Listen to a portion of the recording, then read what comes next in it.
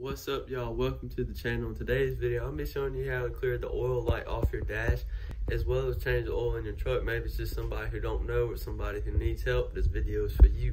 So you want to get in, make sure all your doors are shut. Take your key, turn it to the on position, and hit the gas pedal 3 times.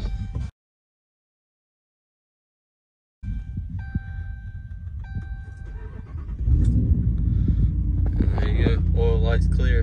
A 1/2-inch socket or wrench, and then just the oil filter pliers.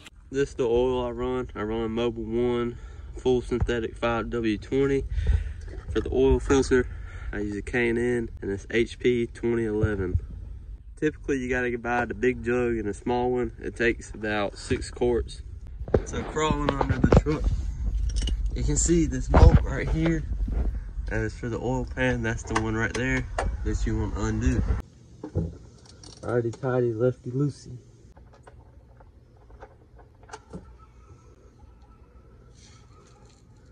And just let it drain.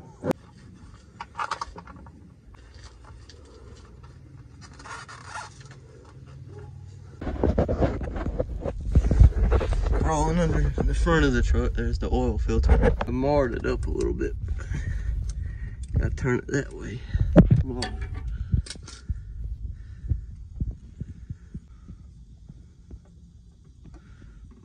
Here comes the oil.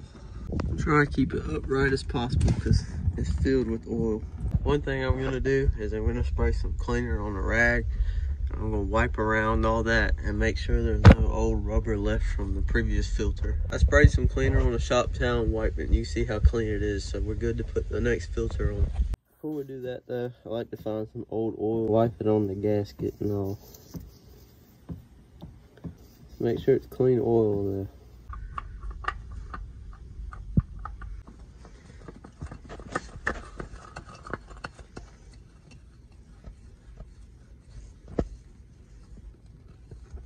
Do is just snug it up. One thing I like to do is double check, make sure the oil plug's in there, drain plug, and I also like to double check and make sure my filter's on there good, because you really don't want to start adding oil and just leak it all out. You can see filter's in there, wiped around it, make sure if it does start leaking or something, we'll know. Always go back through, clean everything, because once it's clean, if it starts leaking, you can tell it's leaking. It's fresh fluid on there. So opening the hood, your oil fill caps right here.